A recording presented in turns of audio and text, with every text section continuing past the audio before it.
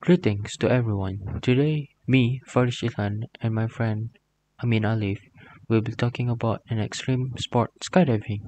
Before we start, I have a few questions for you guys. About 3 to 5% of the human population have acrophobia or fear of heights. Here's a question to all of you. Do you have an acrophobia? If yes, have you ever thought about overcoming your fear of the height? If so, then you can start off by going to a skydiving place. There's two types of skydiving. One is indoor skydiving and there's outdoor skydiving. Indoor skydiving is basically a massive fan that will blow air until you float and then you will practice to glide. Watch this short video about indoor skydiving. This cold concrete set me free. This cold concrete.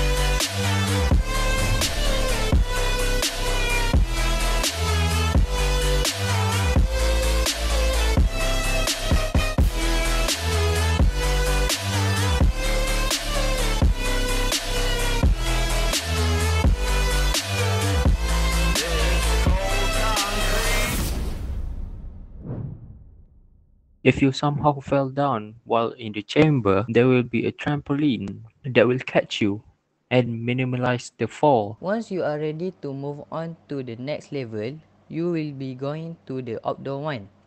These are the most famous place to outdoor skydiving in Malaysia. Here are the rules for skydiving. Safety is everyone's responsibility. Don't get too complacent. Review your emergency procedure before every jump. Get a gear check before every jump. Always approach the plane from the rear.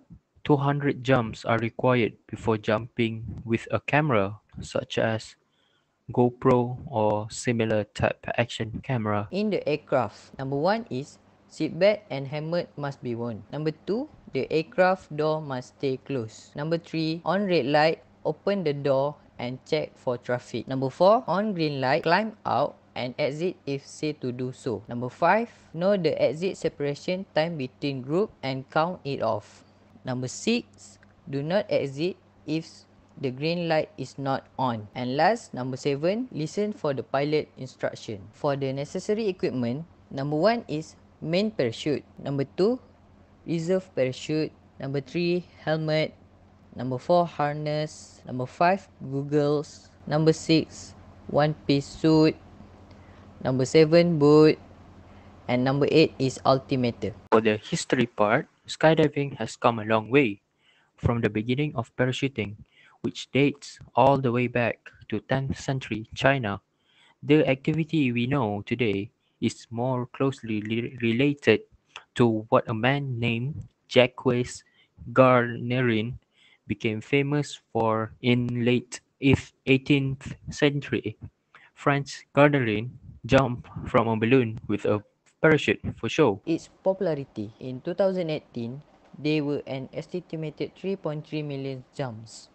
This is 200,000 fewer jumps than 2015, which is the year with the most jumps so far since 2000.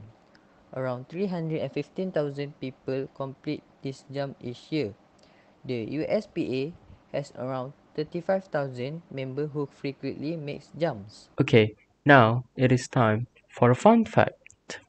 Did you know that on 7th of February 2018, a famous YouTuber, Logan Paul, almost died in an accident where the main parachute isn't opening? Watch this short video and then I will explain more into it.